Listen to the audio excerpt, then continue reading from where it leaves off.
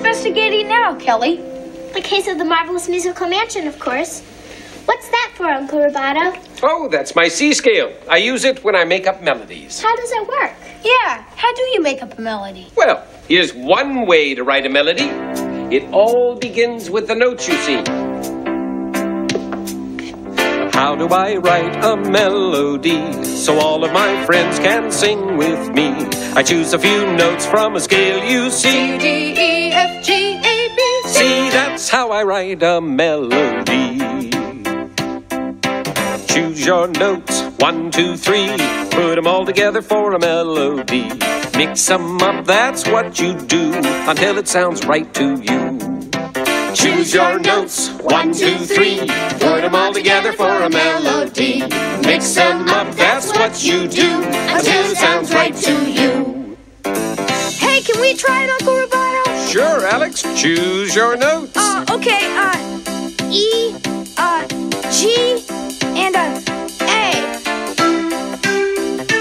Wow! Can we choose a fourth note, Uncle Rubato? Of course. Okay, C. Yeah! Good. Now let's mix them all up. Alex? E, A, G.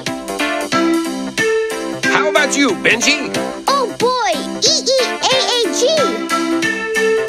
Give it a try, Kelly. C-E-A. Annabella. Oh, G-G-E-G-C. That was marvelous. Now let's hear it all together.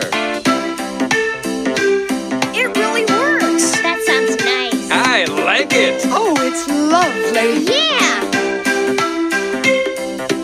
Mix them up for a melody, so my friends can sing along with me. Mix them up for a melody, so my friends can sing along with me. Choose your notes, 1, 2, 3. Put them all together for a melody. Mix them up, that's what you do, until it sounds right to you. Choose your notes, 1, 2, 3. Put them all together for a melody. Mix them up, that's what you do, until it sounds right to you. Mix them up, that's what you do, until it sounds right to you.